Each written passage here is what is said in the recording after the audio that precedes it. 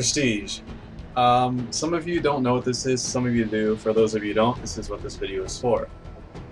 Now I've reached level 80, got enough experience, and I want Prestige. So I go to play in Prestige mode, and it tells you, it gives you all this information. You're trading all your accomplishments and everything you've done, everything you've worked for some Prestige, right? Everyone's going to see that you Prestige in the lobby and games. You lose everything, basically. Just everything is gone, everything is reset, except for your titles and emblems. Only those are going to stay. Last chance. There's no going back, and this is what it looks like. Enter Prestige. Also, actually, you can see my stats are exactly the same. They haven't changed. But I can no longer, all my challenges are gone, and I can, actually all my accolades are still here. But I can no longer create a class, because I'm level 1 again. But all my titles are still here, and all my emblems are still here. So, true to its word, those stayed.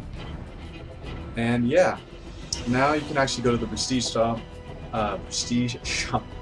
Use one token, a Prestige token, to unlock anything you want. I'd recommend using the unlock gear or the extra custom class, because those will stay with you forever. So the regular package, but that just sucks. Don't ever get it. But yeah, that's the end of this video, and I hope you guys learned something, and see you next time.